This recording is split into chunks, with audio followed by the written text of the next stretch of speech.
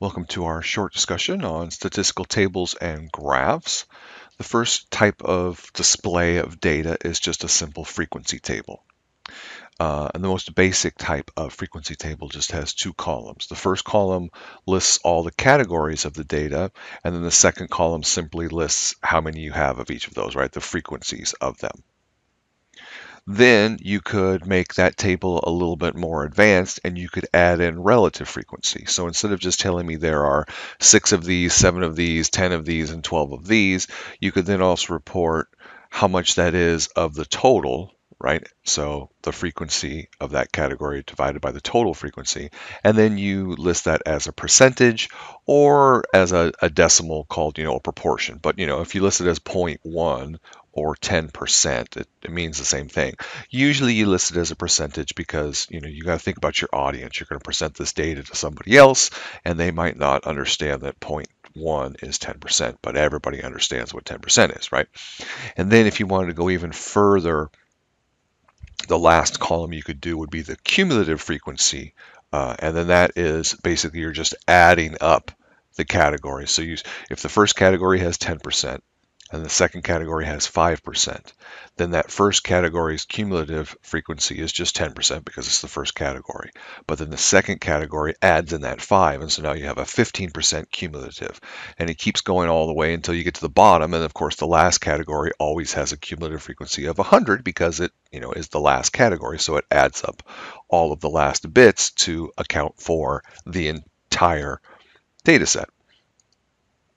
Okay, so when you're dealing with data and you want to do these frequencies, you oftentimes have to bin your data. And what binning means is you just have to put them in groups because you can't list out every option. Now, if if you have data that's very simple and it doesn't have a large range of answers, then you can do them individually. So, like if you asked people, what's your favorite day of the week?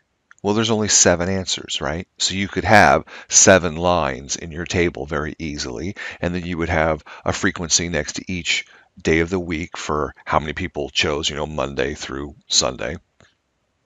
And then you could do the relative frequencies, blah, blah, blah. And that'd be easy because there's only 7 choices.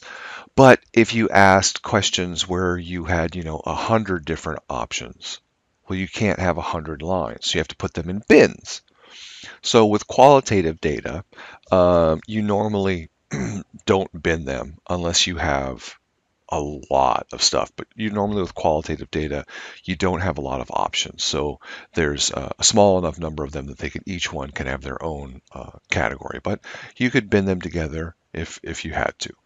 Quantitative data, right, which is where we have counts and measures, those almost always have to get binned because again, you have too many options. The only thing that you could have that could possibly not be binned would be asking them something simple like, how many days a week do you eat out? And then again, your answers, will be between 0 and 7. So then you could put those individually.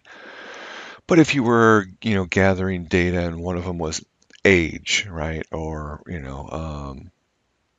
salaries, those would have too big of a range to have individuals, so you'd put them in bins. So a bin is just a group where you would group things together. So like for age, you could do age range, like maybe below 18 and then 18 to 25 and then 26 to 40 or whatever, those would be your bins. Okay, so let's see if we can classify each of the following types of data as either qualitative or quantitative. How about brand names of shoes in a consumer survey? And you can see that those are definitely qualitative because they're just names. Heights of students, right? Quantitative. And more specifically, would it be continuous or discrete data? Well, we measure heights, so it would be continuous data. How about audience ratings of a film on a scale of 1 to 5, where 5 means excellent? Now, even though these numbers are, well, even though the answers are numbers, they represent opinions. It's kind of like I hated it to I loved it.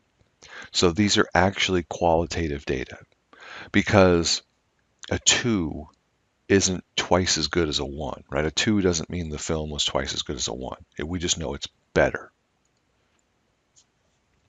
Okay, so let's look at the following 20 scores from a 100-point exam. So now this would be an instance where we would have to bin these numbers because there's too much of a spread, right? If you've got a 100-point exam, you could have scores anywhere from 0 to 100. Now in this case, you're going to only put bins, as low as scores exist. So you start, I mean, this technically should go to 100, 95 to 100, because you could have had 100, right? And then you go down to the lowest score, which in this case looks like maybe it was 72. So they stopped it at 70. And the reason why they did this is because you always want your bins to be equal size, because then otherwise it throws things off. And what I mean by it throws things off, it makes it seem like there were more scores in that category than others. And the only reason why there were more is because the bin was bigger, right? So 99 to 95, if you go 5, 6, 7, 8, 9, you can see that's 5 numbers. So I would have preferred to see 96 to 100 and then 95 to 91 and so on and so forth. But it makes sense that you want to start at 90, right? Because that's the cutoff for A's. So sometimes you tweak the rules a little bit because of the connotation of grades. But in any case, here are your frequencies, right? There was 1 score in this range, 2 in this, 3, and so on and so forth. Here are the frequencies, right? Because out of 20, you just do 4 divided by 20 is 20%. 7 divided by 20, 35%, and so on and so forth. And then the cumulative frequency, right? So here's 1, and then 1 plus 2 is 3, add 3 more is 6, and then you can see the last one is 20.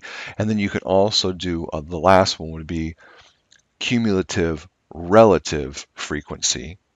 So this would be 5%, then this would be 5 plus 10 is 15. Then you would add the other 15, this would be 30%.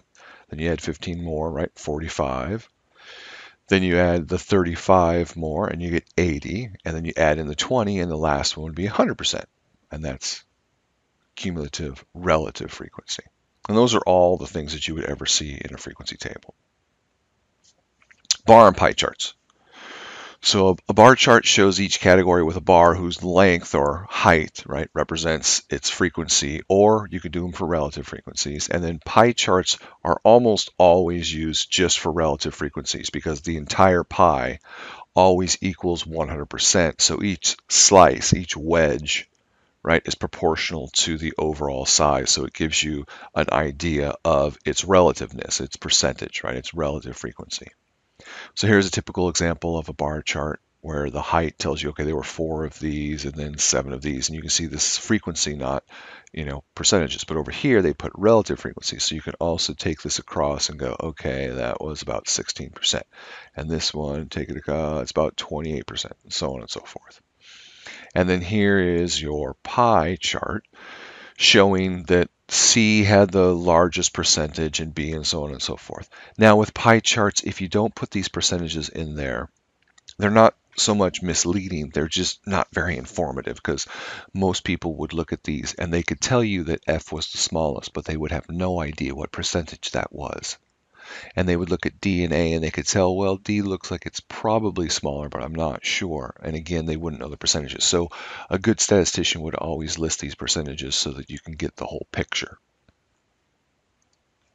It's always important to title or caption your graphs so the reader knows, what the data represents. You always want to make sure that you have vertical and horizontal scales for your graph so they know, exactly what the measurements are.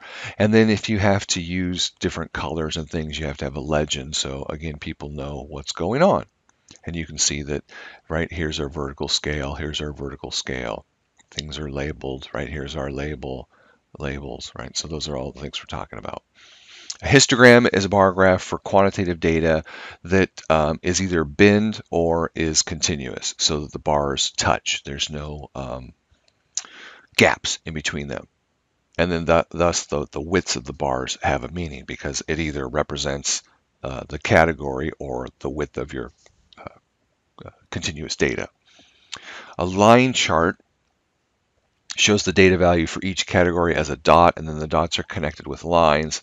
And then for each dot, the horizontal position is the center of the bin it represents, and the vertical position is the data value for the bin. So basically, if you tried to do it for something like this, you would just put a dot here in the center, and then a center, and then the center, right? And then you would connect those dots. Bink, bink, bink, bink, and that would be your line chart. A time series graph is a line chart or histogram in which the horizontal axis represents time. And that's usually the only good time to use a line chart.